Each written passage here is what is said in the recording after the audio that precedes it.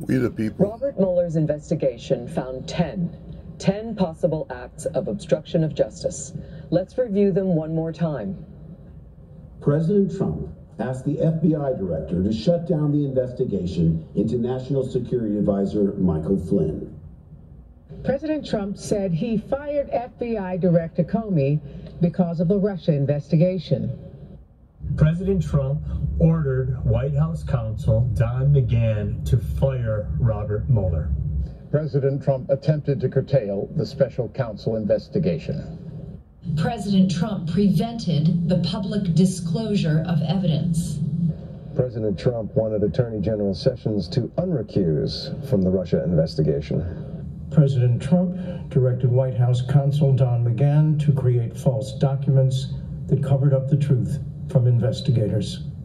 President Trump tried to discourage campaign chairman Paul Manafort and National Security Advisor Michael Flynn from cooperating with the Mueller investigation. President Trump encouraged Michael Cohen to lie about Trump Tower Moscow. President Trump tried to get his longtime lawyer Michael Cohen not to cooperate with the investigation. Robert Mueller did his job. The question is, will we do ours? We the people. Trump, we will come and remove your ass if the Republicans don't do it.